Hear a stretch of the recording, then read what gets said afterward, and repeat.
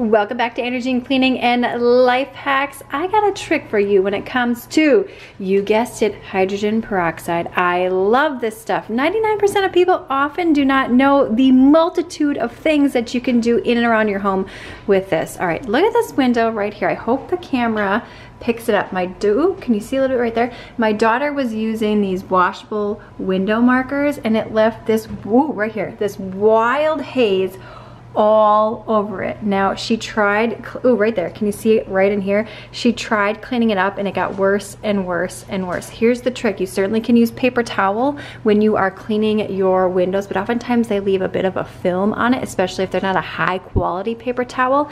So, and newspaper. I mean, I don't know. I feel like that's an old wives' tale. Let us know in the comments box below if you ever used it, if it actually worked for you.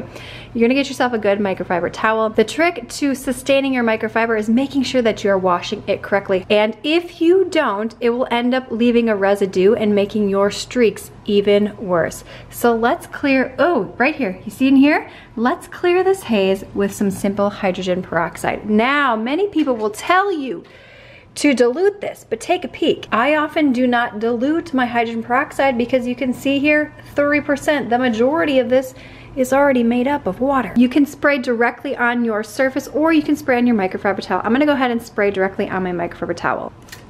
Also, make sure that you keep it in a brown container such as this. I like to put a little spray bottle on it because it will interact with the light and make it less effective. All right, let's get these major streaks right here. And we're gonna go ahead, we're gonna use our S method or our Z technique with the hydrogen peroxide. The other nice thing about using hydrogen peroxide is that it kills bacteria uber effectively. Okay, I made sure that it was fully dry. It is super shiny. Let me show you a spot where I did not do any of it. Can you see all around here? All this haze in here.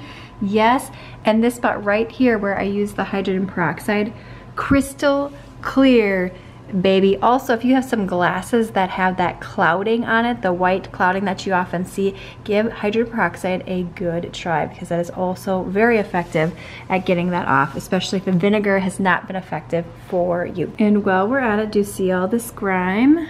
Right here, the camera's picking it up somewhat. Again, just this cleans pretty much everything. Simple, simple, simple, killing bacteria all at the same time. Oh, and by the way, this also works amazing on mirrors. Give this video a thumbs up, click this video on screen now to keep the fun going, and I will see you, my friend, in the next one.